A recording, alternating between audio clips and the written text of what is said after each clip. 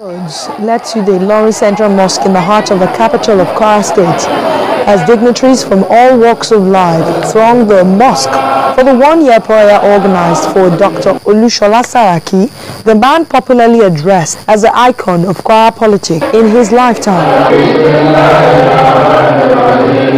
As big as the mosque is, it could not contain these dignitaries, among whom are family members, serving and former governors, political associates of Dr. Olushola Saraki, members of the National Assembly.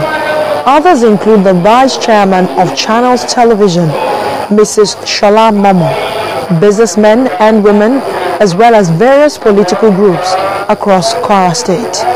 The Chief Imam of Ilorin, Alhaji Muhammad Bashir, in his sermon reminded the gathering about the inevitability of death, and like the famous William Shakespeare, asked them to be prepared, as it could come any time.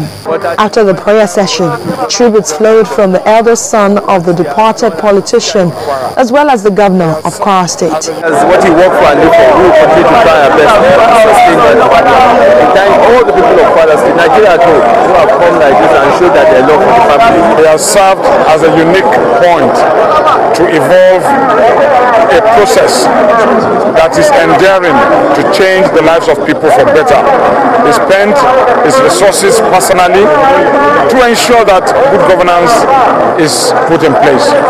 For those of us here, we have no option but to carry on the good spirit in the good ways. He tried to ensure that people live better than what they are. The large turnout of people at this gathering is a testimony to the fact that the former Second Republic Senate leader lived a life dedicated to service to the people of Kwara State and Nigeria.